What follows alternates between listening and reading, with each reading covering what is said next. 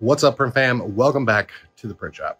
Today, we've had to set up to print some owala water bottles. So I'll link the ones that we used down in the description, but I'm going to show you how we did it because it was a big pain in the butt because we're trying to print in a specific location. And normally when you print water bottles in this thing or tumblers, you use a rotary jig and it just doesn't work. So the way that we did this, and Jacob is working, so we're just going to let him keep working so I don't interrupt him. We took the laser plate and I went over to my brother's shop and found this door that they had busted, and I cut it off so that we could register it with the screw holes.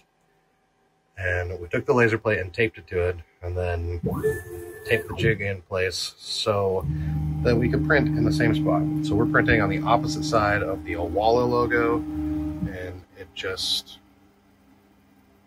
disappearing. Anyway, we print on the opposite side of the owala logo on the curved surface, but we're doing it's like a 4-inch wide by like a 1-inch design, and it works really well.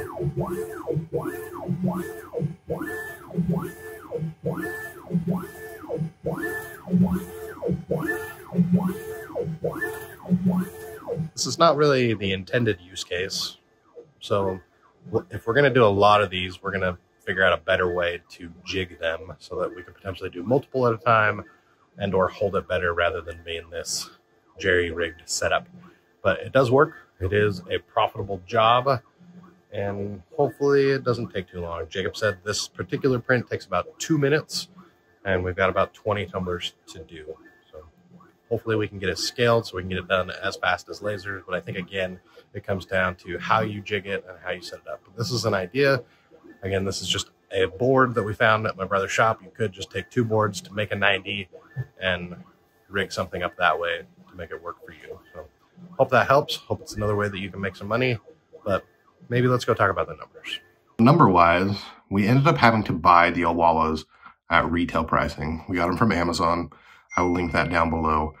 So we paid $25 for the water bottle. This order was a part of a larger order where we were doing a store and kitting a bunch of things. So this particular item, we only sold about 25 of them, I believe. It might have been 20. But we sold them to the customer at $27. So $12 of profit for that part. And then we have the cost of running them, cost of the employee, and ink. As far as hard costs, the ink itself is 1 penny, according to the logojet software. And then we've got about 2 minutes worth of time of Jacob's plus the time we spent to create the jig to do it, which we'll technically be able to use that same setup again. So hopefully it'll be a lot easier.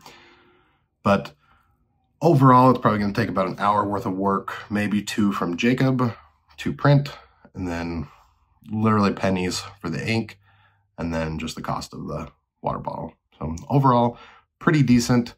Worth it, especially if you can build it in so that you're starting to do that as kind of a production thing where you do just lots of these all the time every day. Totally worth the money that you're making. You could probably get more out of it, especially doing a full color print on it as far as what you sell them for, especially if you're doing them as one-off. But again, for this job, for us, it was a part of a much bigger bulk order that included a lot of different products. So we did like speakers, shoes, sweatshirts, t-shirts, charging things, blankets. So it was a big, massive order. About 150 different employees got to pick 5 to 10 different items, depending on what budget they wanted to spend.